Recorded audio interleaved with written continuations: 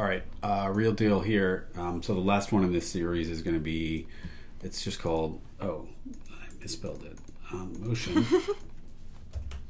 Motion demo all. So here I'm just like, everything is combined, all the stuff we showed. And some stuff from previous screencasts. Yeah. Everything's sort of in this one thing. So I want to demo a couple of things. So I want to demo frame scrubbing based on motion and rate scrubbing based on motion. So frame scrubbing is where you're actually just going, you're indexing right into various frames of video. Rate scrubbing is where you're dynamically changing the playback speed of the video. So you'll see why that matters, what the difference is when I hook all this up. But let's get the frame differencing working. I'm going to use the UVC control. So I'm going to say, oops, no, I'm going to look at my UVC control and set my camera to manual. As a focus, I don't know, whatever to focus. There we go. So let's switch that. But I guess we should turn this on. Let's go into the grabber and manually get the get device list, get input list. We'll say Pro 920. The light just turned on, so we should see it. Q Metro. Oh yeah, Q Metro. There we go. Okay. So then we're going into JIT.change, RGB to Luma. That gives us this black and white image here. We'll go into frame differencing, and you can see it's working. And then we go into curves, and we'll just amplify it. I'm just going into the curve. This is my curves patch, the sort of brightness and contrast curves that we talked about before. And I just want to see if I can brighten it up a little bit in here before I even go to JIT op. So I'm going to make my contrast really high, and then. Well, you also have the camera exposure that you have. I don't know if you needed to. Nah, it seems fine. I'm just looking at it here. And frankly, as long as there's some definition, it doesn't really matter how good the image looks as long as we're getting good frame rates. And we just discovered that if the low frame rates due to the external USB camera are actually due to low shutter speed rates in the camera. So with more light, you'll get higher frame rates. That's interesting. I didn't know that. I always sort of assumed it was the cameras just had lower frame rates, but not true. All right, so I'm increasing the brightness and contrast with the curves, and then we'll go into JIT op here and use the greater than op and say if any pixel that's greater than a value of 0.1, but we could change that threshold, make it even more sensitive. Why is it not getting crazy? It should be, okay.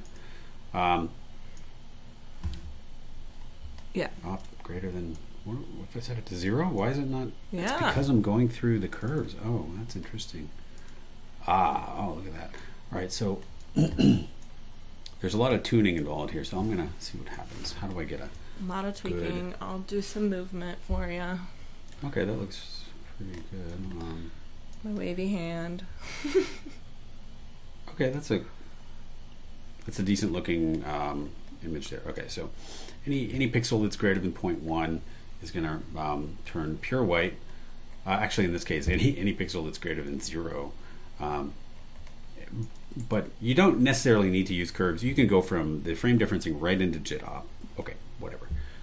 Then we go into 3M to figure out the mean, and that's going to turn the overall motion into a single number. So the more I move, the higher that number goes.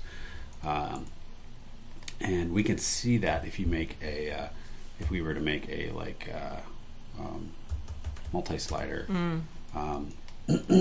Sorry, I always have to go to the help here. Scrolling display examples. And you just witnessed me pull something out of the help patches, which everybody in the Mac does constantly. So this should be scrolling values now. Oh, probably the range is set too high. So we have a 0 to 1. This is going 0 to 127. Yeah. So let's make that 0 to 1. And why is the default 127, David? It's me. I thought it was related to sound. Oh, I know. I thought it was related to sound. Also, it's still not working. What did I not do it? Anyway, it doesn't matter. So now the number's coming in. Disregard. Well, we could do one multi-slider, right? Right. And just have a single bar and change that to be 0 to 1. 0 to 1. Excuse me. There you go. It's doing a little. So, yeah, it should be going up and down based on 3M. There you go. Yeah. Okay. And then if we send it through the smoother, we can smooth that value out, and then we could scale this number then to control either our frame scrubbing or our rate scrubbing. Let's do the frame scrubbing first. I've got this video in here. That's just a video of a plant growing. So we go to individual frames here. Move your phone. It's causing my speaker to go out. It's not my phone, dang it. I swear. So this is a plant that's just like a time lapse of a plant growing, and it's 1,872 frames long. And we're just telling it to go to that frame number, comma, bang, which means do it. Find the frame, and I have auto start set to 0. So the movie's not actually playing; it's just paused. But we're just scrubbing. We're scrubbing directly to frames. We're not even using a Q Metro. We're just embedding the bang message in the frame request itself. Right. So. And we have done a cast about scrubbing. So if you want to know more, go to that. So let's do scale and clip to control our scrubbing. What did we say? 1872. Oh, scale. Oh, I see. Scale 0. I already have it in here. Scale 0 to 0.3 is going to frame. So our motion is going to go from 0 to 0.3. Is going to cause scrubbing to go from 1 to 1827. So the more we move, the deeper into the film we scrub, and we can see the results. I don't need to duplicate this scale thing because it's already preset in there. So we'll take this. We'll do this. Yeah, it seems to work. Let's go full screen and see what it looks like. Hello? Oh. What? That didn't work. Why did that not work? Oh, probably because I have a million windows. What? Where's that window? Oh, you know what? You're not connected. I'm not connected. Gotta have those patch cords going. Go. Okay, so now it should work. All right, when we move, makes the plant grow. Grow. Grow, grow, grow. It kind of works. I wish you could see him waving his arms around. It grow.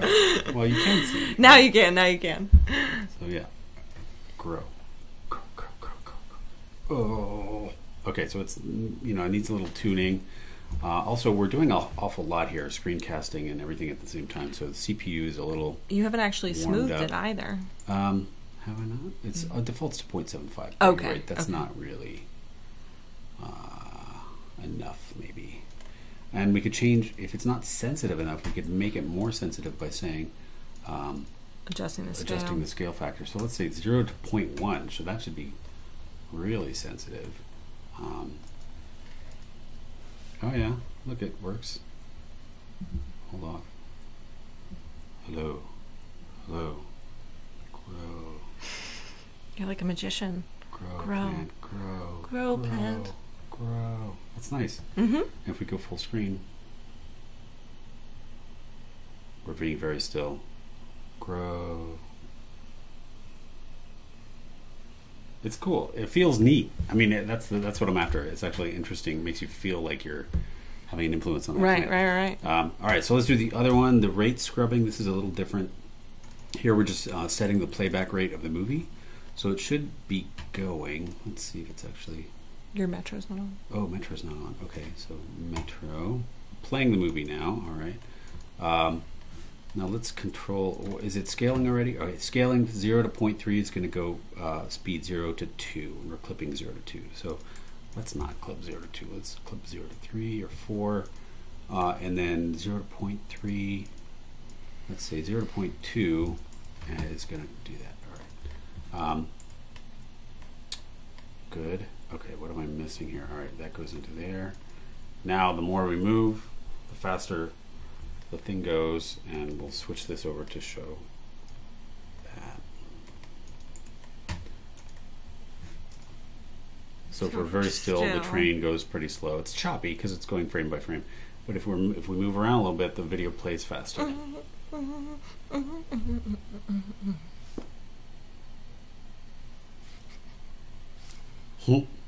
So anyway, that's two ways of sort of mapping motion to stuff in Max. You can also do it to sound. Sure. Did we not? We didn't show that. We didn't show that. Okay. So we could just sonify. We could simply sonify the... let me turn off the Metro, get a few CPU cycles back here. There we go. So we'll send the value of motion into a scale error. Goes 0 to 1 is going to go from 300 to 900, which is like an audible frequency range. we'll clip that to 300 to 900, and then we did show this. Okay, and then we'll listen to it. We'll sonify it. So I don't want it to be too loud here. It's in my headphones, but that should be all right. So I think we can hear it in the headphones. Maybe you're right. Maybe we did show this. That's That's okay. Do it anyways. Redundancy is good. Yes. It's not connecting. What? It is connected, but something else is Your connected. scale object is not connected to it. Oh, you're right. Tell me I don't know. But something else is connected. Hold on. What is the one that has the... I told you we had it. There we go. It's right here. We already did this, but Okay, we'll do it again. All right, I had to close that off anyway. So connect this up and then connect the number to the scaler. Do we hear it?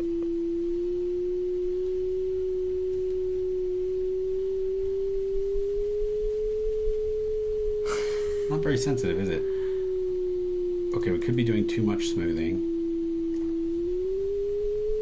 There you go. Or You can definitely hear the dip in it.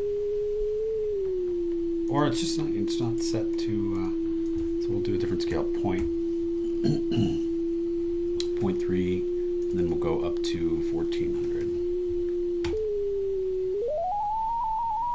Now we're talking. Mm-hmm.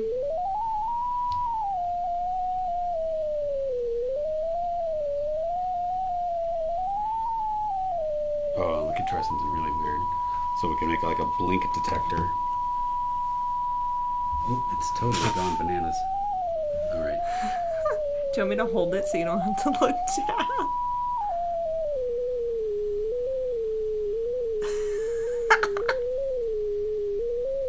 Anyway, you get the idea. That's good, that's great. Let's see if I can blink. Hold on. But you're holding the camera. That's the problem. Can you hang it on your laptop? Totes.